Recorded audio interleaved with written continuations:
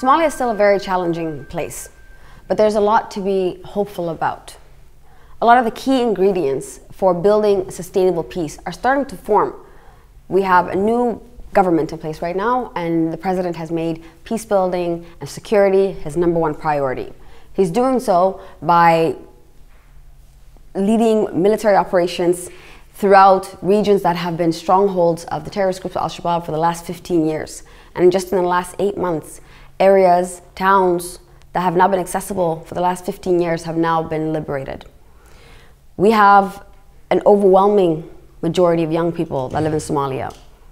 And through the digitalization and the connection that young people have right now, access to internet, they are becoming much more aware. Young people are expressing their political dissent online. They are organizing. They are creating their own tables of leadership and structure outside of the government that still is excluding them. And I think that the leadership of women that we see so visibly in Somalia that are refusing to be silenced any longer, all of these different actors organizing towards a better prospective future give me hope that peace is within reach now more than ever before.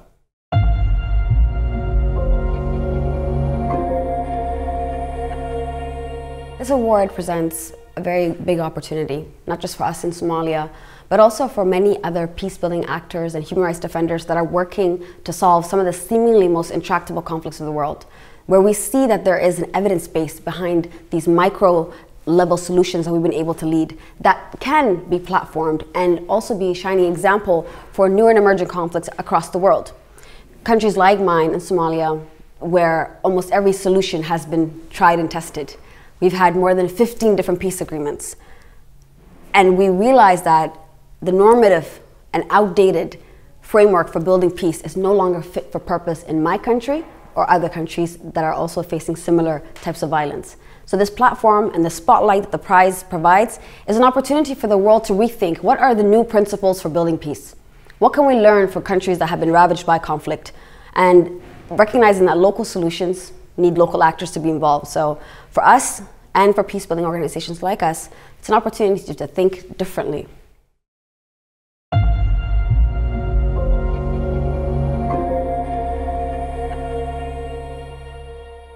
At the core of it, we're a peace-building organization. Everything that we do contributes to peace.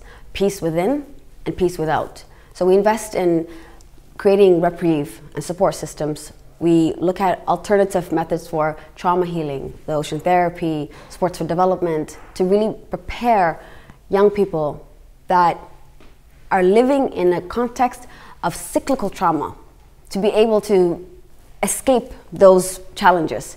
But we also provide services right now that are not being provided by the states, whether it's economic empowerment. We invest and build schools. Somalia still has no public schooling system. It's 100% privatized. So we build schools and we sustain them through social businesses because we believe education is the key to transitioning out of this conflict. We document our approaches rigorously and leverage our convening power on the continent to share that with other organizations. We're looking at nature-based solutions to conflict mitigation, recognizing that Somalia is at the nexus of two twin crises, the crisis of security and the crisis of the biosphere. Somalia is at the nexus of climate change and conflict, so we're creating strategies for adaptation, and this is important. And one of the things that this prize presents as a big opportunity is learning from countries like Germany that have made so much strides towards climate change.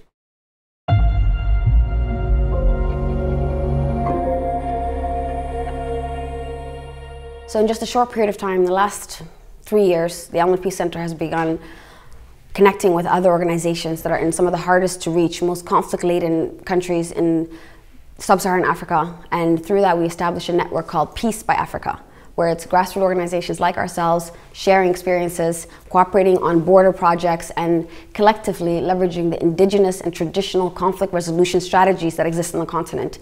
So yes, there's a movement growing. There's more than 120 organizations that are part of this network now across Nigeria, Niger, Cameroon, and Chad, Uganda, Burundi, DRC. And this is very important because these are conflicts that have lasted for more than 20 to 35 years. And each one of our countries is recognizing that the status quo is not going to create peace. So together we're leveraging our voice and our best practices and hoping that we can also share what we know with newer conflicts around the world.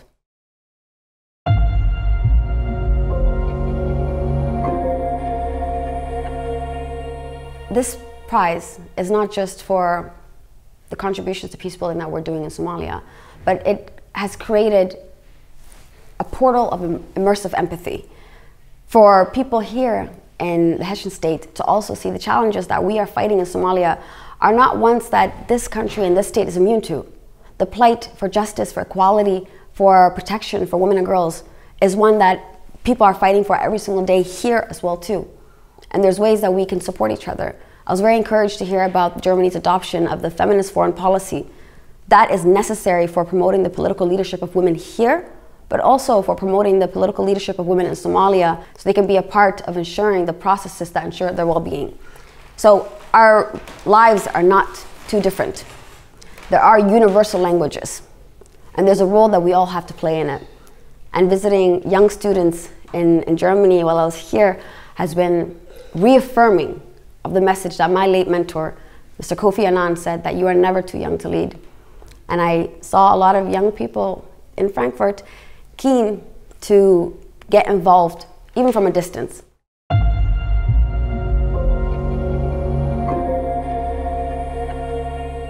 Absolutely. And they saw that issues like climate change affect them in their state of Hessian differently than they do in my country, in Somalia, but that the solutions require a global compact. They require global action, and no effort is too small for them to take here for it to have reverberations in Somalia.